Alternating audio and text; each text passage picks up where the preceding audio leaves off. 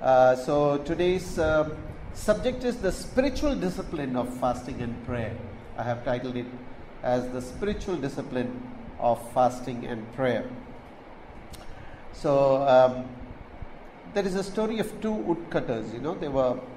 One was a senior woodcutter, and he was cutting timber for so many years, and there was another young man also, and he saw that this older person, in America we call them the lumberjacks.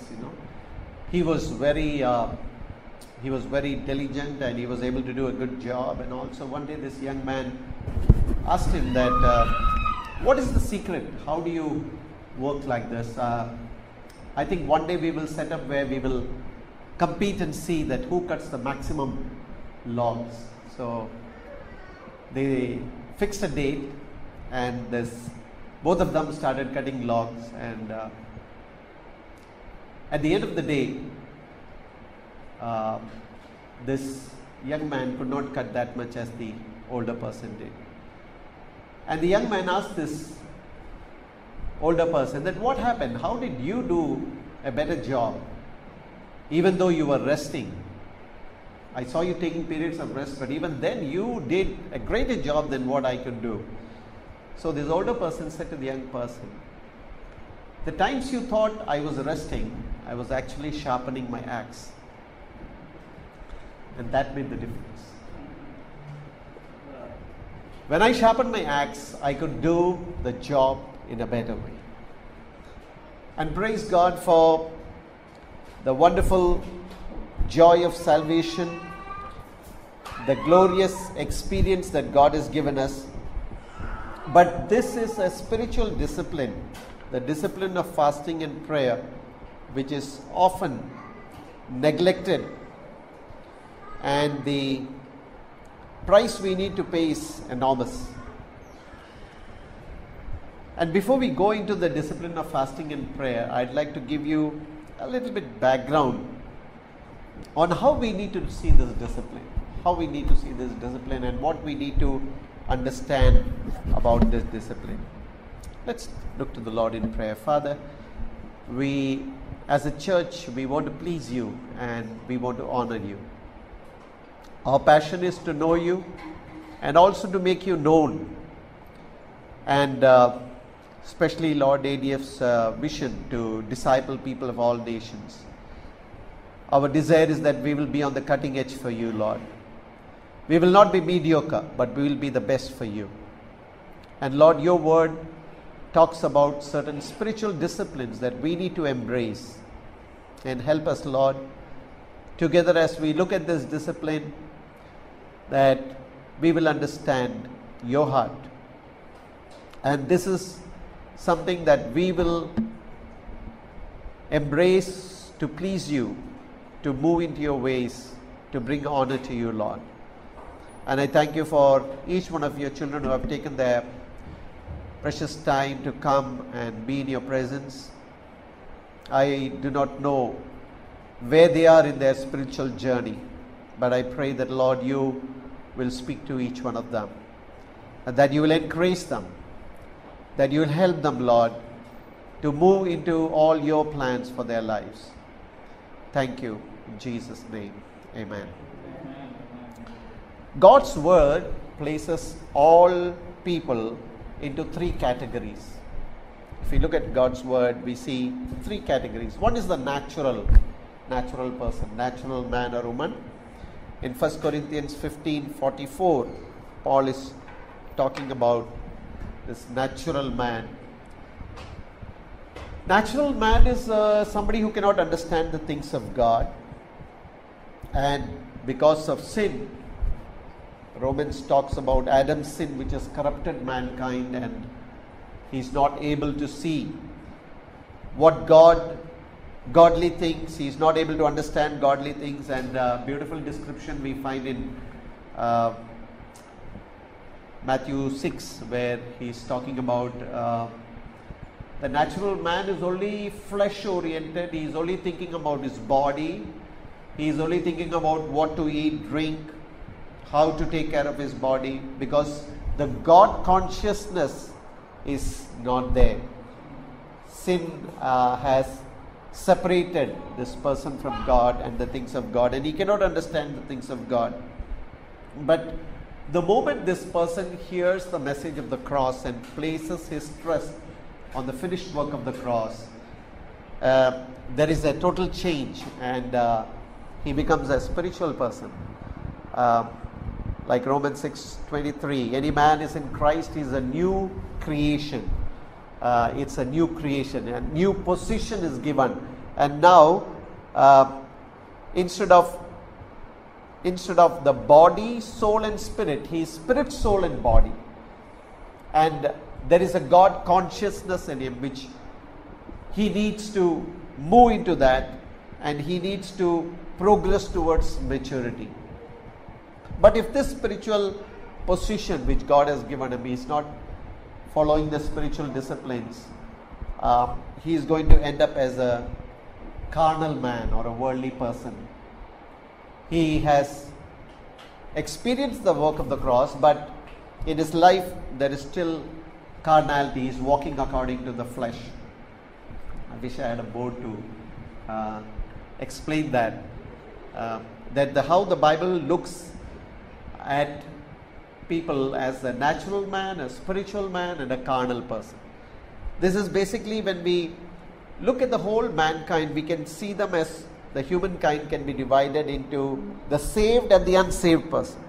And the saved can be categorized into spiritual and carnal. Spiritual and carnal.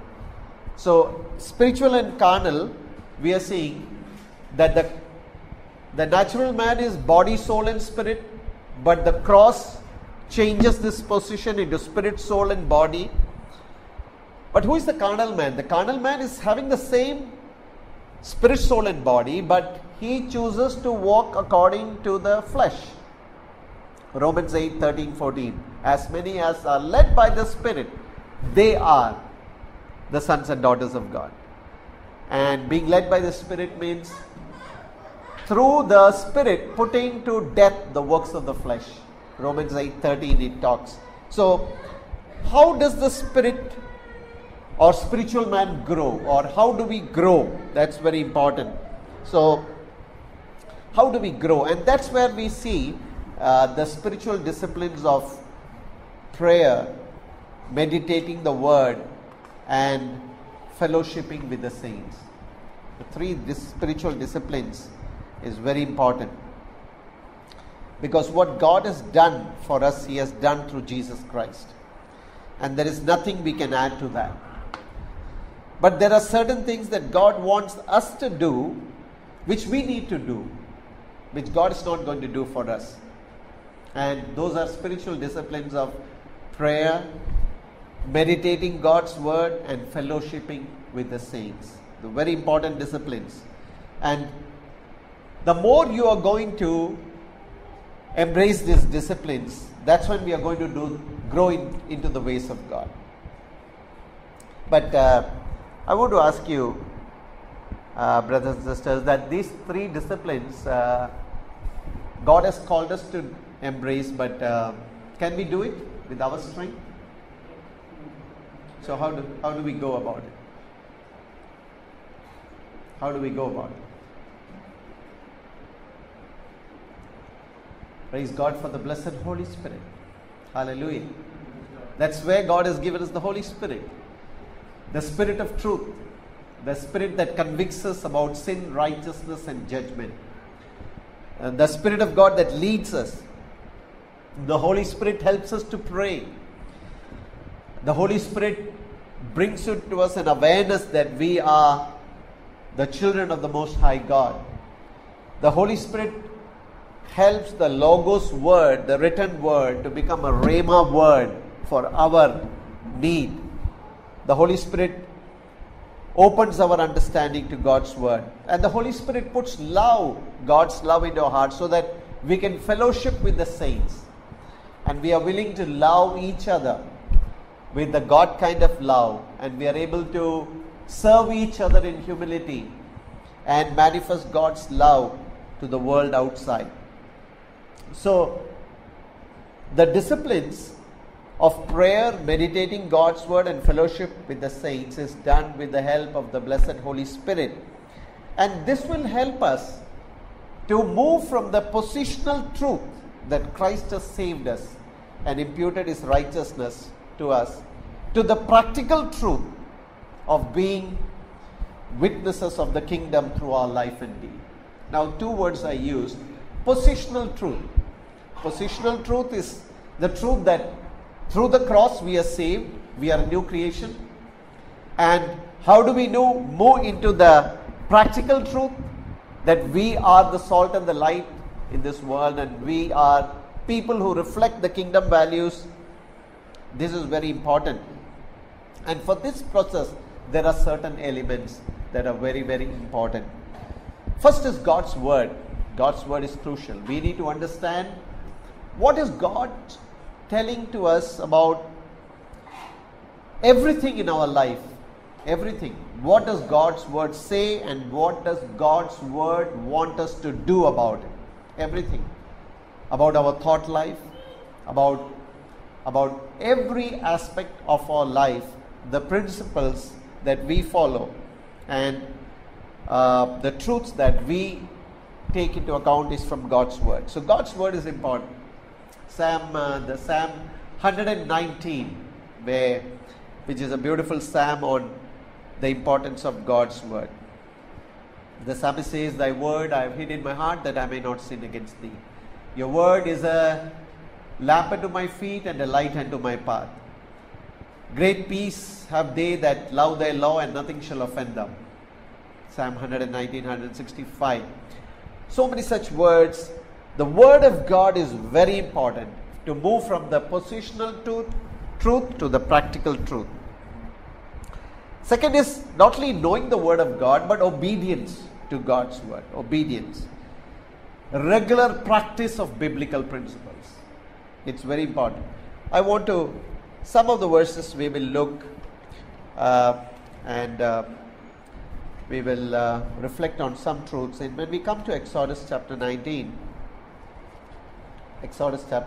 verse 5, it says, "Now if you obey me fully," I am reading Exodus chapter 19, verse 5.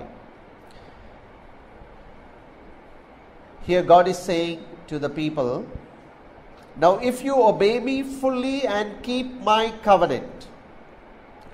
Whom is God speaking here to? Beg your pardon?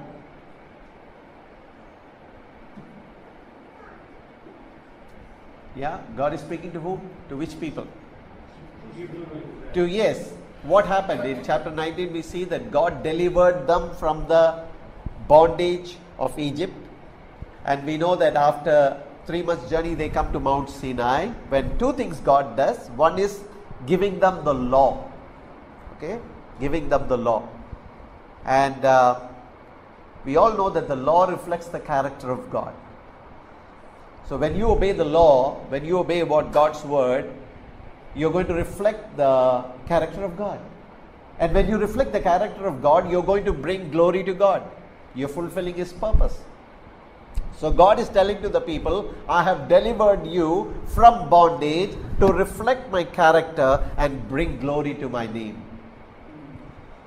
And if you do that, I am making a covenant, an agreement with you, that I will be your God and you will be my people." Amazing. That has profound implications. The writer of Hebrews says the covenant, the Old Testament covenant, was made with blood of bulls and goats, but the New Testament covenant is made with the precious blood of Jesus. Hallelujah. It's a powerful thing. What is God saying to us? That if you are committed for my glory, I am committed to you. And in that context, look at this verse. It says here that if you obey me fully and keep my covenant, then out of all the nations, you will be my treasured possession. Amazing. And again, God is saying to the people, although the whole earth is mine, you will be for me a kingdom of priests and a holy nation. This is amazing. Like you said, God said this through Moses to the people. What is God saying here? God is saying here that the whole earth is mine, but in the whole earth there are some special people for me. And who are they? They are ones who obey my word. Praise the Lord. They are the one who obey me fully and keep my covenant, bring honor to me. And that's when God is giving a mandate to these people, that these people who are my treasured possession, I am giving them a responsibility of being a kingdom of priests. That's what adds power to our prayer, that God has given us the authority to intercede for nations based on the fact that we obey God's word and we are true to Him. Now, we are looking at this truth, that to move from the positional truth to the practical truth, firstly we need to know God's word. Secondly, we need to obey God's word and regularly practice biblical principles. That's what Paul says, be renewed by the transforming of your mind. Don't be conformed to the world, but be renewed. Be renewed. Let me tell you, we all carry a lot of baggage. We all carry a lot of baggage. We say, okay, we are in Christ, everything, but definitely, at some point of time when there is some choice or decision to make, there is some baggage coming up, and we miss out doing God's will. It's very interesting when we see, and this is irrespective of all the things. In Kerala, we have this a very funny thing, that during weddings, the bride is all, the groom is all decked up to go to the church, and you will see they are not moving. They are not going. So somebody will ask, what's happening? And suddenly some elder will say that one of our uncles have yet to come. And nobody has any clue who is this uncle. Nobody has clue. But later on when you find out, it was nothing. They were waiting for that auspicious time which they have checked from the astrologer is the best time to move out from the house to go to the church. Amazing. So they believe that, this family that is going to be formed, they should have a very good future. So we believe in the Lord, everything, but then we also believe in a little bit, some things, Friends, if we have this word, this is enough for godliness and life. This word is enough for godliness and life. And we need to regularly practice.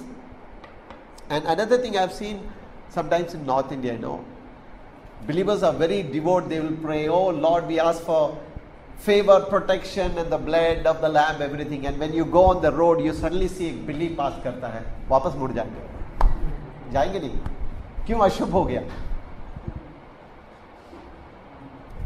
Just now Utovi and the worship team sang this beautiful song, the God of angel army is by my side and he is there, but I am afraid of a cat. What a beautiful confession we make. But practically when it comes, we move out. But see, that's where we need to regularly practice biblical principles, especially in the areas of our personal life. Obedience of God's word, regular practice. When we practice it, that's when we are going to come out of the old patterns. And we are going to embrace the biblical principles. In John 14:23 also we see the same truth repeated. We are looking at some of the elements, essential elements in the process of moving from the positional truth that Christ has saved us and imputed His righteousness to us to the practical truth of becoming the salt and the light or witnesses of His kingdom through our life and deed. So God's word and obedience of God's word, regular practice of biblical principles, and the third thing is time. Time is very important. Anytime you I'll encourage you to do this exercise once you go home. Take a piece of paper and based on Psalm 90, the days of our life are how much? Psalm 90? 90. In the Psalm 90, yeah.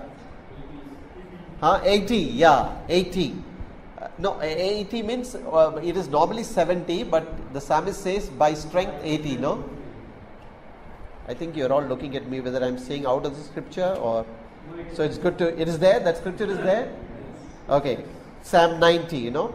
It talks there about the transitory nature of man and the eternity and the greatness of our God. So it says in verse 10, the length of our days is 70 years or 80 if we have the strength. Okay.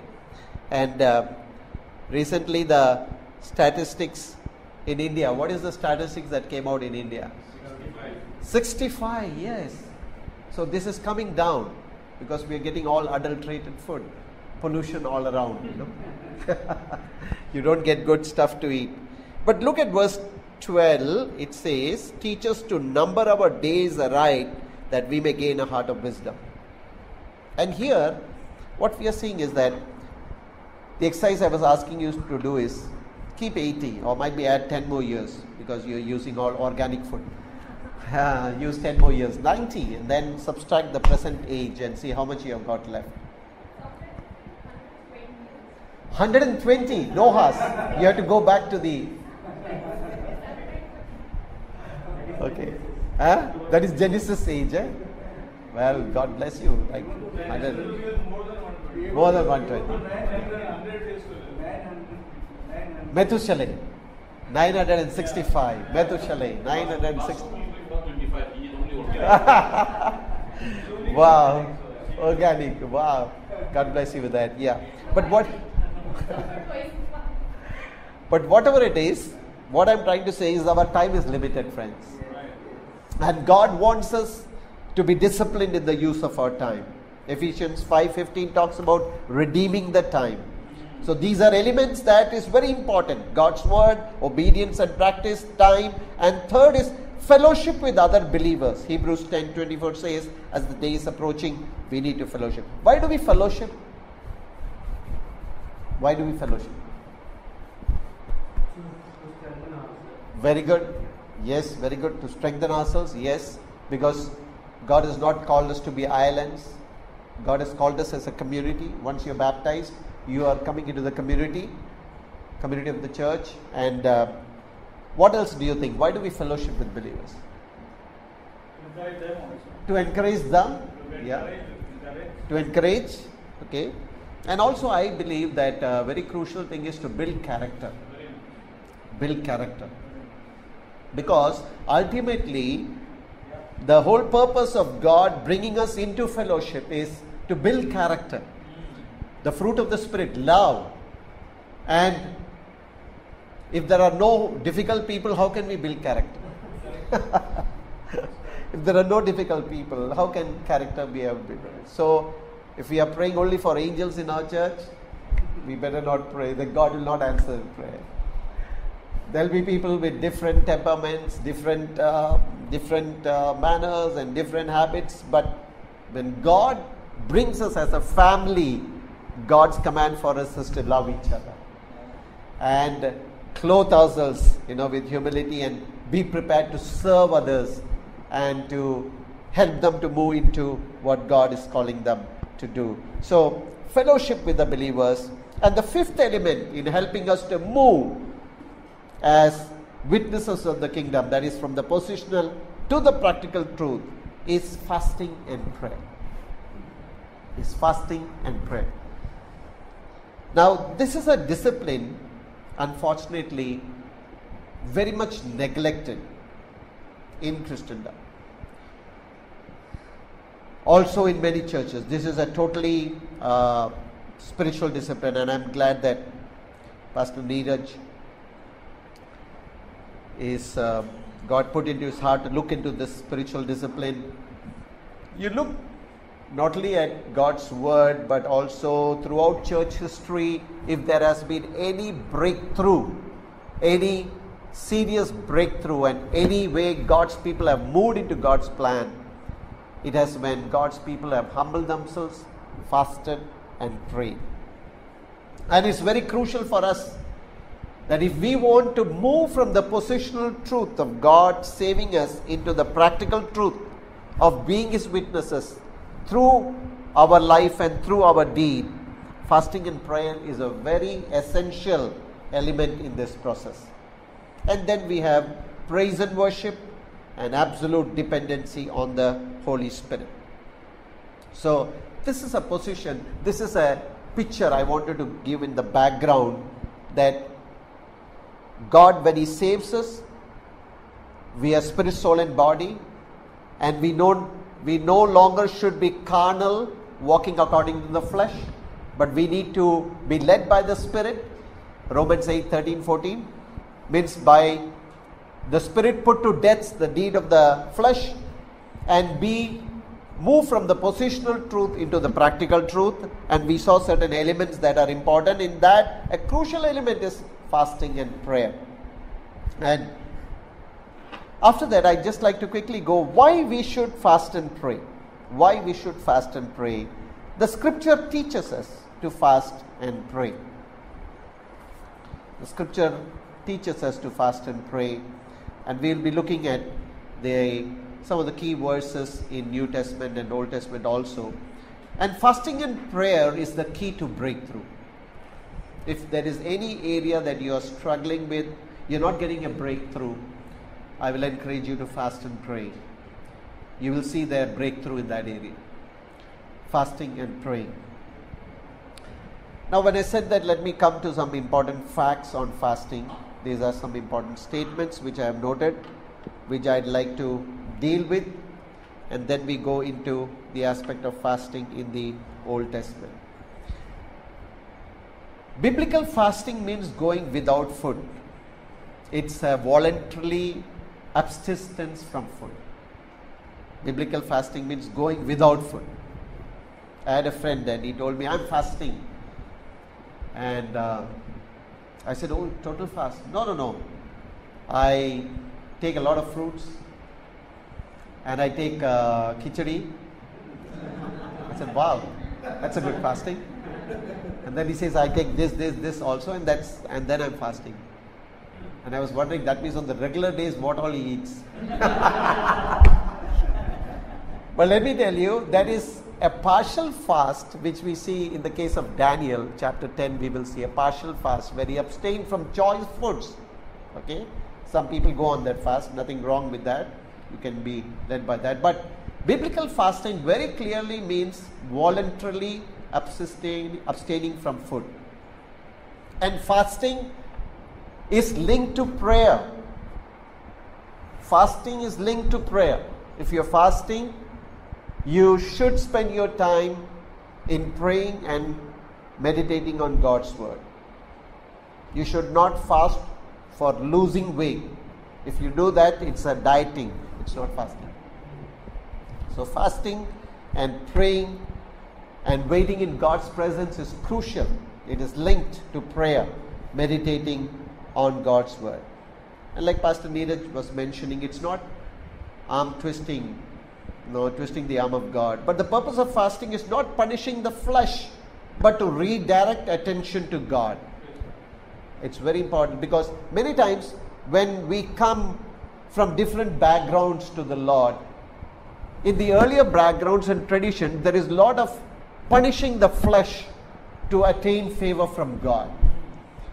But that is not at all the idea here, that we are not fasting to punish our flesh to please God, but it is helping us to redirect our attention to God, and it is paying attention to the inner man.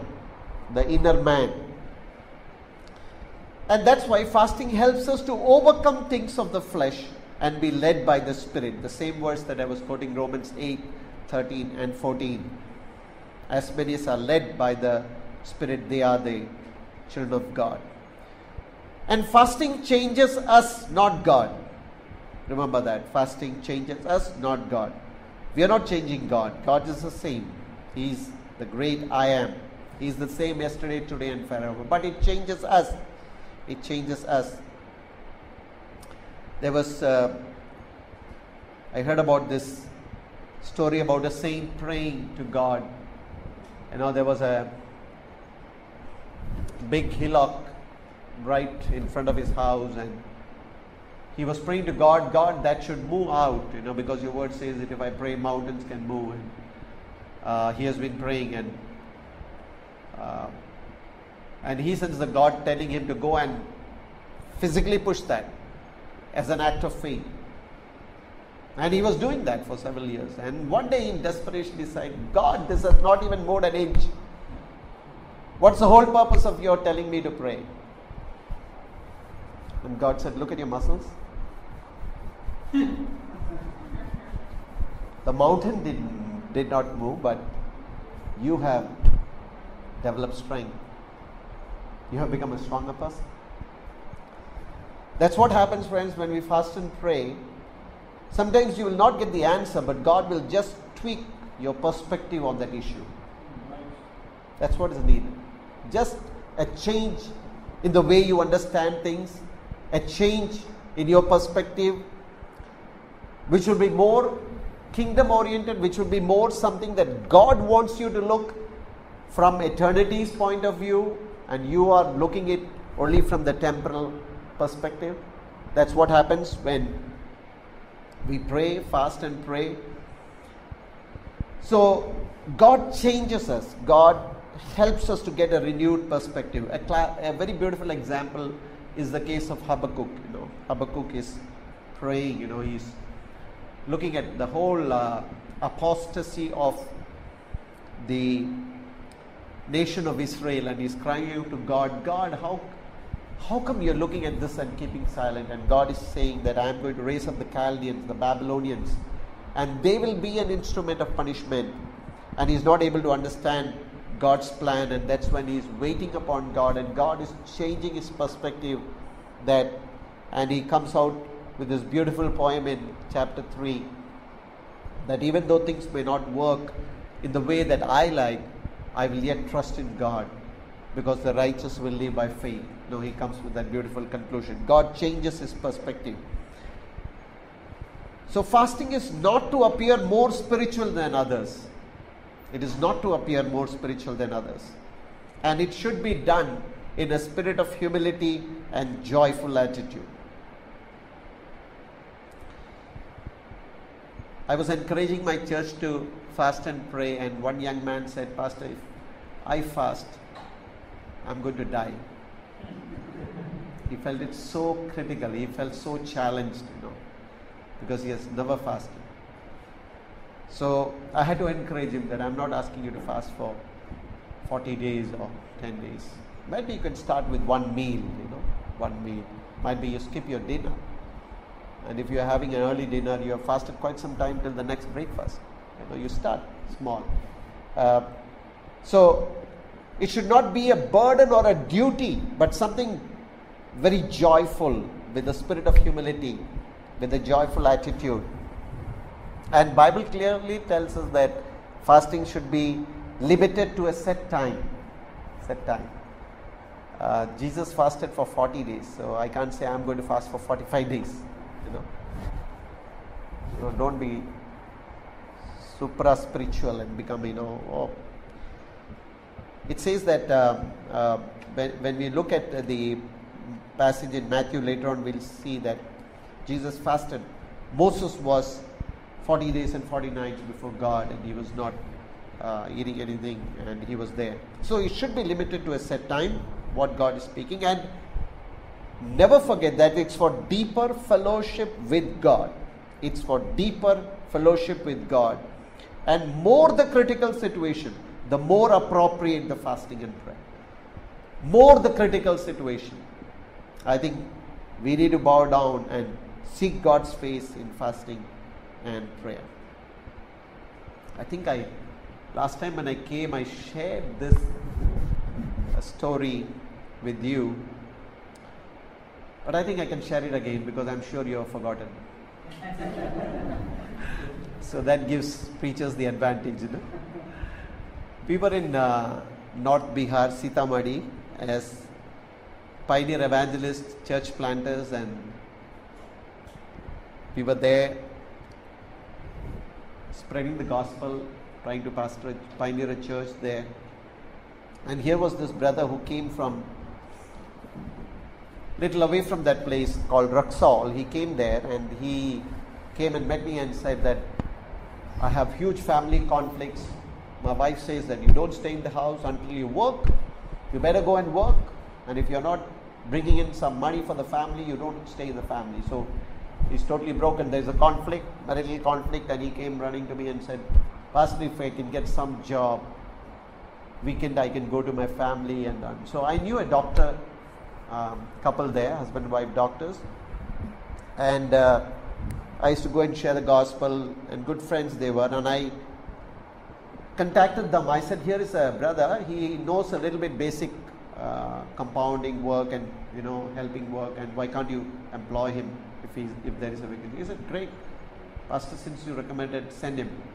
So this brother was working very nicely, but after 1 week he took the cash box and vanished. And here is the doctor calling me and saying that this guy has vanished with the whole money, and we are going to file a police complaint, and we are going to put your name. Just imagine getting caught by the Bihar police. Danda to padega hi. And my wife is there, my eldest daughter, Deepa, she's only 6 months. My wife is new to that place, my daughter is there. Huge crisis. What do you think I did? Fasted and prayed, no other option. Fell flat before God's face. I said, God have mercy. It's a very tough situation. Fasted and prayed. Third day, the Lord spoke to me. Thankfully, the Lord did not allow me to get arrested. Third day, the Lord spoke to me, everything is solved. Get up, resume your work. And I get a call after that from this doctor saying that we finally thought that there is no point in filing a case. So we have dropped all the charges. So you are, if this brother comes into contact with you, send him to us. Otherwise, we are forgetting the whole thing. It's a miracle. It's a miracle what happened. And God showed us favor. So that's why I said the more critical the situation, the more appropriate the fasting and prayer. And we need to always look whether it's a ritual or is it springing from a genuine relationship with the Lord. This is very important. The Christian disciplines can often become a ritual. Now, what's the difference between doing things as a ritual and doing things that spring out of a relationship? What do you think? What's the difference? Ritual is more for external things. External. It's like we have a list that if I do this, I'm good this. If I do this, I'm an average person. Okay. Ritual is more like that.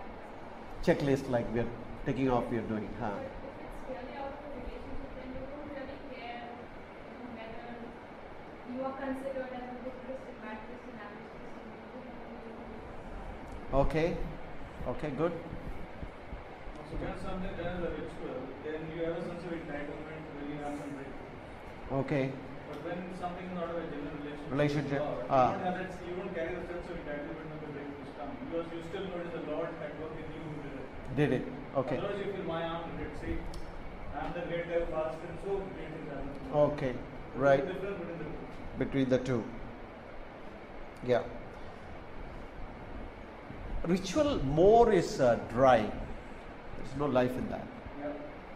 If you're praying as a ritual, so 15 minutes I'm going to pray. After 5 minutes, what's this? Khatam hi nahi ho raha hai.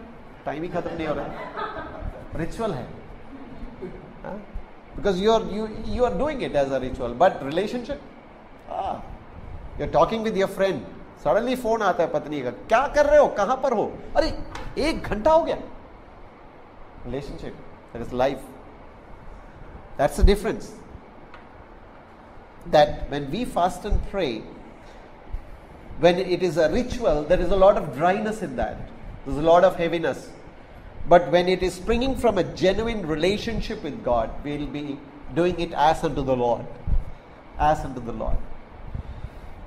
And finally, I want to close this with saying that when we are fasting and praying, we should constantly check the bottom line. Is it to honor and glorify God? Is it to honor and glorify God?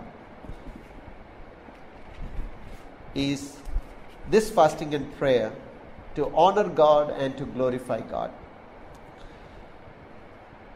How does that happen? Yeah.